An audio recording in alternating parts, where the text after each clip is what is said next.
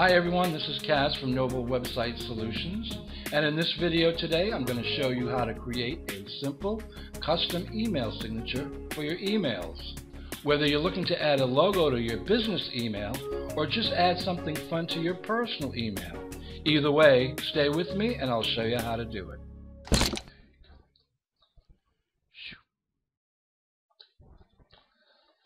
Okay, we're going to be using an image file for your custom signature, so make sure you have the image you want ready before you move on to the next steps.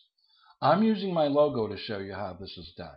Of course, you can use whatever you want for your signature. I resized my logo to 223 pixels by 66 pixels. You're going to have to play with the size of your image to get the look you want.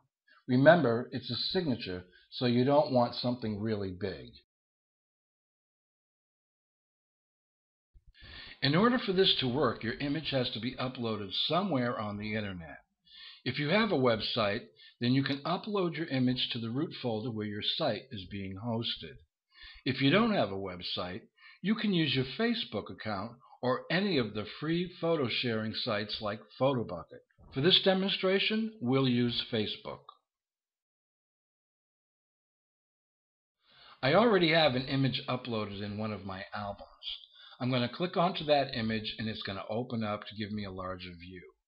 I then right-click to open the drop-down menu and I'm going to select Copy Image Location. Now, depending on what browser you're using, it might say something different like Copy Image URL, or you may even have a menu option called Properties. You'll then open up a new tab and paste what you just copied in the address bar. We're looking for the absolute path to that image, and it's going to look something like this.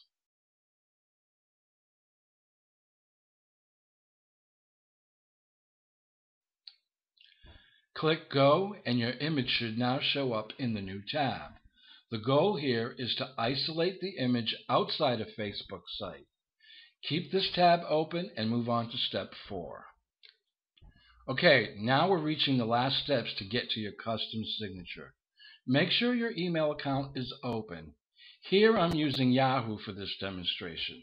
In other email servers, you'll have to figure out where you can add the signature.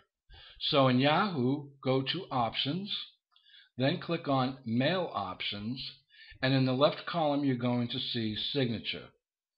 Here I'll select the option to have my signature on all my emails. Below that, you'll see the text editor. Okay, go back to the tab where your image is located. Go to the top menu bar and click Edit. Then click Select All. Click Edit again, then select Copy. Go back to the text editor and right-click and paste. If you did everything correctly, you'll see the image right there in the text editor. Add any important information you want with the text editor, just in case the receiver has disabled images in their email. Make sure you save your changes, and you're all set.